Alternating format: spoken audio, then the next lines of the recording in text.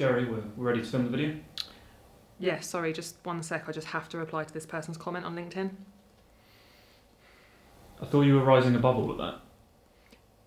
I am, but I can't leave this one. End. Okay, I'm ready. Weren't there some earlier though? Yeah, there was a couple earlier that I replied to. What about the ones yesterday and last week? Okay, fine. I haven't risen above it, okay? I've got issues. Let's just get on with the video. So the reason for volume 2 of this video is because I have got way too much material. I could literally write a book. But today we're going to focus on 3 main types of people. Firstly, you've got the what about linkies. Secondly, we've got the passive aggressive linkies. And thirdly, we've got the friends of the passive aggressive linkies.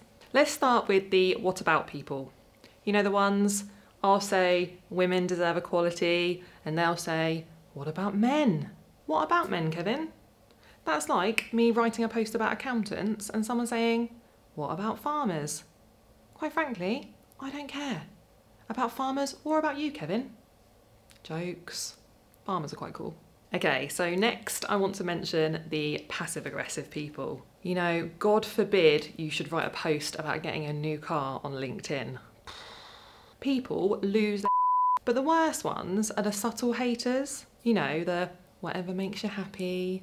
You know, I'm personally not into material things, but you know, each to their own. Those ones. And lastly, what is the absolute worst is the friends of the passive-aggressive people. Yeah, I see you liking those annoying comments, but not having the guts to say anything yourself. Blocked. Okay, don't worry, because 99% of linkies are my mates.